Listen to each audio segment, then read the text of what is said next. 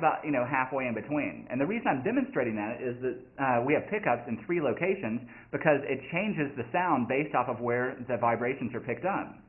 So that means that the neck pickup is going to have a very bassy sound compared to the bridge pickup, which is going to have a very trebly sound. And then also, in order to further kind of like affect that sound, we have 2 tone knobs here in this Strat guitar. The tone knobs, if you roll them back, kind of like it rolls back some of those high-pitched tones. For instance, I've just rolled the tone knob back for the bridge pickup right here. You can hear how bassy that is.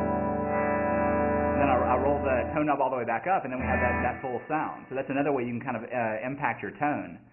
This is the volume knob right here. So we have this tone pickup is for the bridge pickup, or this tone knob is for the bridge pickup.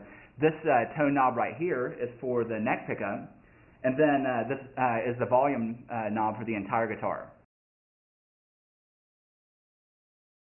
You really